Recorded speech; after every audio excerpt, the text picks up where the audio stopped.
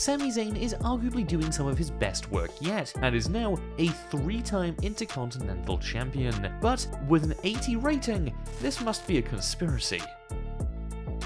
Happy Corbin is on an undefeated streak, and nobody has kicked out of his devastating end of days finisher, so I don't think he'll be too happy with an 81 rating. Bianca Belair has won the Royal Rumble, the Elimination Chamber, and she has won in the main event of WrestleMania. She should be at least 89 or a 90. Randy Orton was one of the ones who carried Raw through the Thunderdome era, and he even captured his 14th World Championship. He should be a 90+ rating.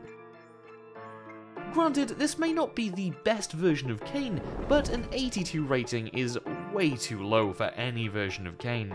Whoever gave that rating needs to get chokeslammed.